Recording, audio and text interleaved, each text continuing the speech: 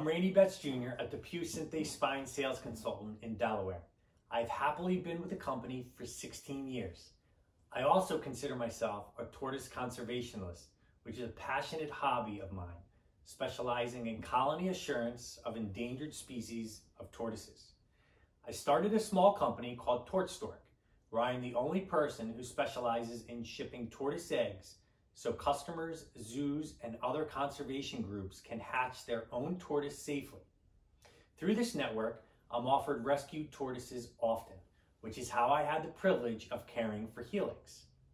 Helix is a tortoise who hatched on July 31st, 2019 in Whitman, Arizona. He was born with a congenital deformity, preventing him from using his back legs. In fact, his back legs stuck straight up in the air, so he could not use them at all. Helix was flown overnight to Wilmington, Delaware, where he joined Tort Stork, my tortoise conservation establishment. His first few days, he proved that he was not going to let physical challenge get in the way of being a tortoise. Helix was determined to live his life, just like all the other tortoises here. Helix got x-rays and even a CT scan, which showed he had a spinal deformity called spina bifida. He had a hard time getting around, so he was fitted with some very small skateboard wheels. From that moment on, Helix was unstoppable. His grit to always move forward was inspirational. He became an internet sensation overnight, inspiring thousands of people across the world to never give up. Helix was the inspiration for the popular children's book series called Helix. The Helix series tackles social emotional learning standards for elementary students. SEL standards are the academic and neuroscientific breakdown of attitudes, behaviors, and actions that make someone good to themselves, nice to know, and pleasant to work with. Because all the research shows that social and emotional competence is fundamental to academic and personal success.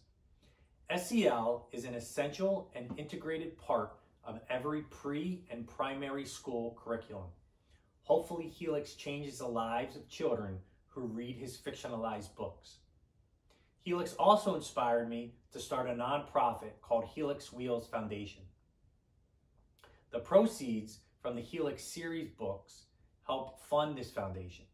Being in the medical field and spending a lot of time around children in wheelchairs, especially those who have severe deformities, I felt the need to find a way to give back to my community. Helix was in the need of mobility, and his wheels accomplished that. Helix's wheels became part of his body, and it relied on them to survive. At the Helix Wheels Foundation, we believe a child in need of mobility is a child who deserves mobility. The foundation raises money to help buy wheelchairs and prosthetics for children who need them. It also helps pay for repairs and attachments when needed. For some children, a wheelchair and/or prosthetic is more than a device. It is part of them, and no child deserves sacrificing that due to the lack of money.